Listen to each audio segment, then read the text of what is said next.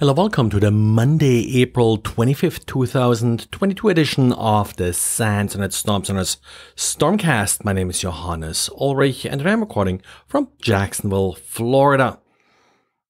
Got two interesting diaries this weekend. First one by the DA looking at a phishing Word document that for a change did not contain any macros. The DA walks you through how to use his famous tools in order to first identify that there are no macros and then secondly identify the phishing URL embedded in the document. The big advantage here is these are all simple, fast command line tools, so running them takes literally no time and of course no danger here of actually opening a malicious document in Word to figure out what it is doing. So for anybody here having to analyze a lot of Word documents, you got a quick step-by-step plan here on how to deal with those documents. And do you own a streaming device? Well, probably everybody has some kind of Roku, Plex, Apple TV or the like. Guy took a look at various scans looking for Roku devices and attempting to either get to confidential information or to look for exposed and vulnerable devices that could potentially be exploited.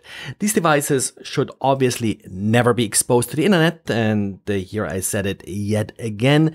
The problem here is often that an attacker essentially just wants to use your subscriptions in order to watch TV shows, and of course with various streaming services clamping down on sharing of passwords, it may find you locked out of various services yourself. Well, while we're still waiting for the Microsoft RPC vulnerability to actually be exploited, we do have for you now even more proof of concept exploits for CVE 2022-21449.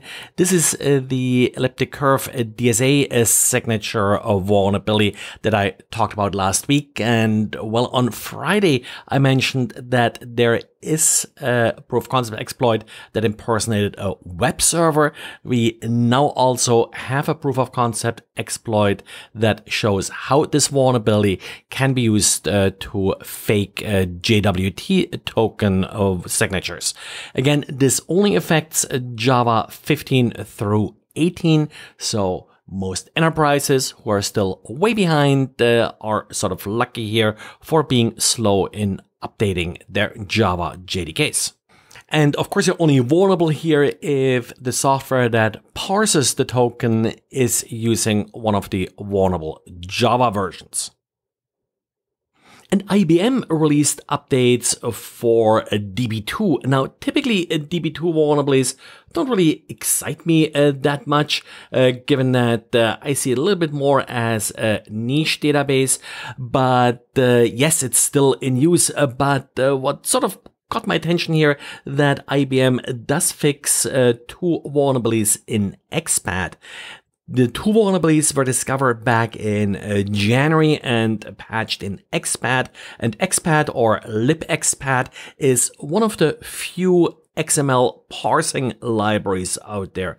So it's one of those classic supply chain issues showing up everywhere and nobody really paying much attention to it. The code goes back to the late 90s. I think it was one of the early XML parsing libraries as well. So not just DB2, but double check that libexpat is up to date in your system. On Linux systems, it usually comes as part of your regular operating system updates. And then Atlassian also published an update for Jira. Sounds like something I may have mentioned last week, but can't quite remember. And we have 20 more seconds. So I figure I'll just put out a reminder here. And also the advisory was updated on Friday. So double check. It's an authentication bypass vulnerability. Well, and this is it for today. Thanks again for listening and talk to you again tomorrow.